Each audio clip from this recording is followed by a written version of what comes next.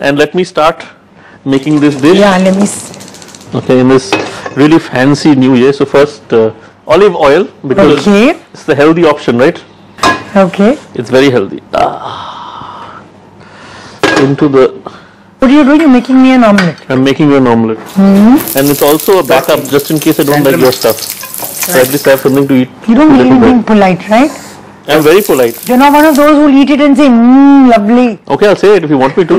Lovely. I'll practice. Okay, so a little salt. Okay, I'm using 3 eggs because these are small eggs. But you can use 2. That's your excuse. 3 egg yolks full of cholesterol. See, if there is no yolk in the egg, and as far as I'm concerned, the yolk is on you. Right? Now we're going to lower this. Okay. And we're going to add some balsamic vinegar. That's interesting. It gives it a slight sweetness. And it also helps you to give it a nice edge to the whole recipe. Is it reduced? No, or regular? You don't need to. Just a normal balsamic.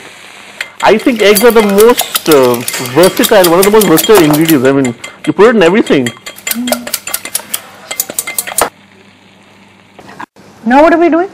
I'm putting the balsamic vinegared onions away because I'm going to now start my omelette.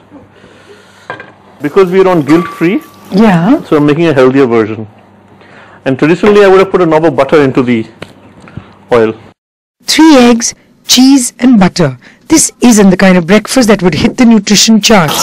But that doesn't seem to perturb my friend in any way.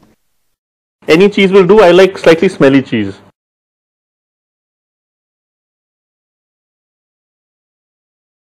Looks good even with the earthquake crack in the middle. How many toasts do you have with this? 4 toasts with butter, maybe some cheese. Anyway, this looks good. I can smell it. There's silence. See the silence of good food.